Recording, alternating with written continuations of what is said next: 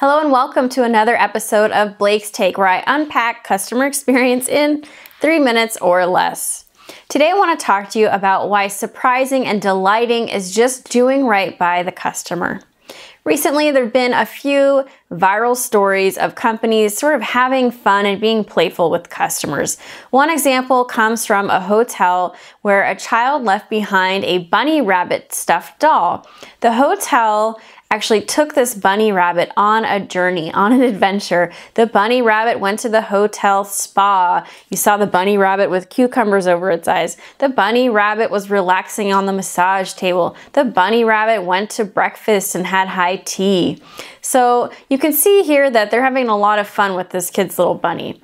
Well, that bunny eventually got back to that customer and that story went viral, and last I checked it had over 100,000 views on Bored Panda, which is a magazine that wrote about this story.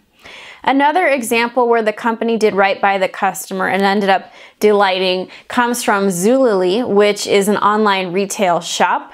Zulily does not accept returns. One customer bought a coat, and that coat unfortunately did not survive her 2 dogs who shed, and she couldn't keep this coat.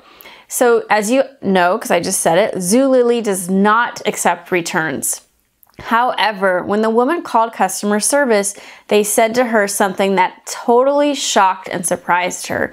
They said, "Well, yes, we don't do returns, but here, keep the coat, give it to somebody in need, or donate it to charity, and here's a full refund."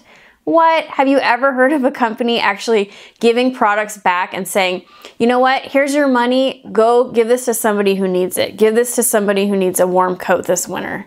And that story went viral. That Facebook post that this woman posted after the fact has 130,000 likes, and this story has just gone completely viral.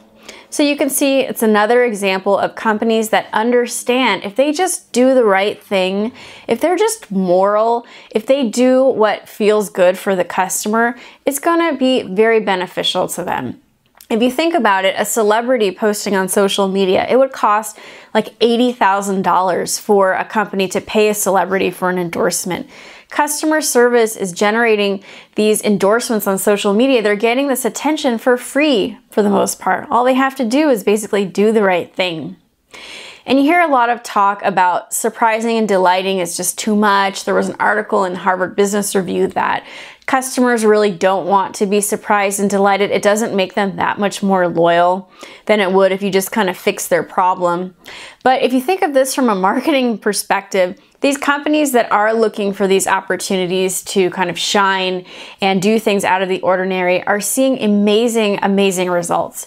Another example today comes from Starwood Hotels, where a woman had a really good night's sleep at this hotel, and it was because of this clock. And the clock had a wonderful kind of music or white noise function that this woman could kind of lull to sleep with. And it was very relaxing for her. And she could not for the life of her find that clock. And so what they did after they saw a message from her, I believe it was on Twitter, is they actually just found that clock that they have in their hotel and they sent it to her for free. So these are some fun examples of how when companies just go a little bit farther, go a little bit above and beyond, they get so much recognition and it's wonderful marketing for them. And the companies that have kind of loose leashes for their teams are having more fun, seeing all the benefits and getting a ton of viral buzz for themselves. So don't forget to subscribe to this YouTube channel below, and that's all for me today. Thanks.